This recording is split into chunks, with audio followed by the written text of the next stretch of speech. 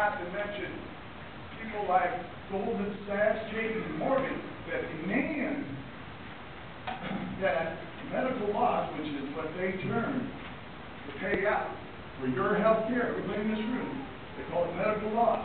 And if they don't have 77.4% or less in medical loss, they try to stop paying.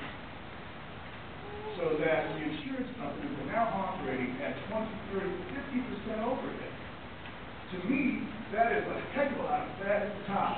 And from the figures I've seen, it will take no more that we're paying in insurance premiums right now to cover everybody in the United States.